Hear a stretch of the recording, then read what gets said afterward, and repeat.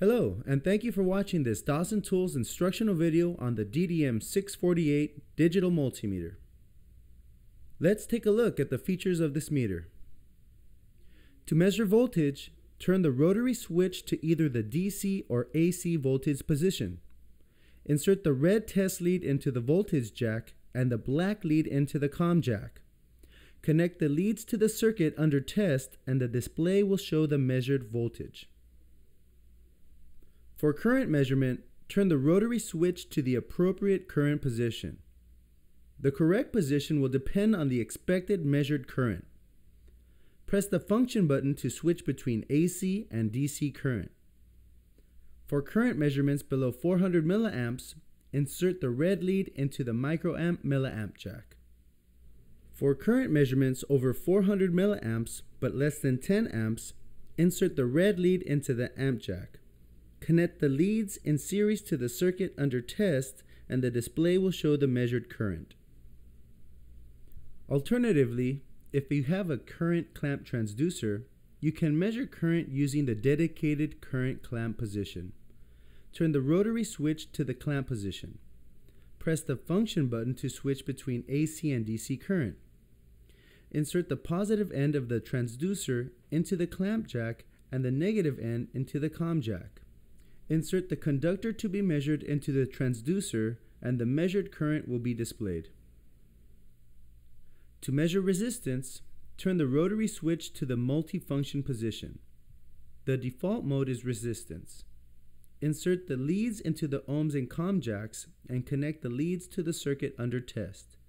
The display will show the measured resistance. To measure diodes, turn the rotary switch to the multifunction position. Press the function button once to switch to diode mode. Insert the leads into the voltage and COM jacks. Connect the red lead to the anode and the black lead to the cathode of the diode under test.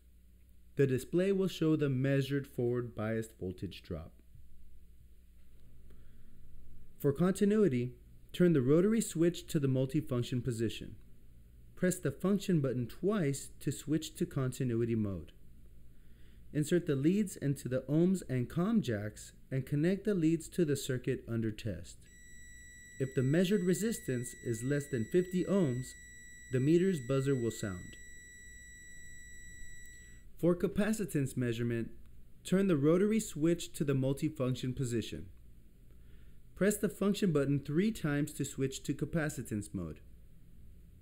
Insert the leads into the capacitance and COM jacks and connect the leads to the circuit under test. The measured capacitance will be shown on the display. To measure frequency and duty cycle, turn the rotary switch to the Hertz position. Press the Hertz duty button to switch between frequency and duty cycle modes. Insert the leads into the Hertz and COM jacks and connect the leads to the circuit under test. The display will show the measured frequency or duty cycle. To measure transistor gain, turn the rotary switch to the HFE position. Insert the positive end of the multifunction adapter into the HFE jack and the negative end into the COM jack. Depending on if the transistor is PNP or NPN, insert the leads of the transistor into the appropriate holes of the adapter for measurement. The display will show the measured transistor gain. The default range is auto range. To switch to manual range, press the range button.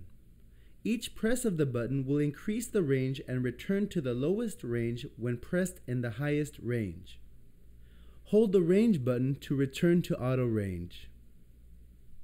To display a relative measurement, press the relative button.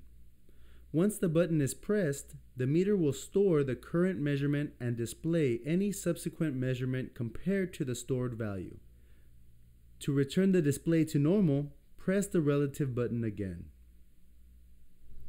To hold the current reading on the display, press the hold button. The reading will stay on the display until the hold button is pressed again.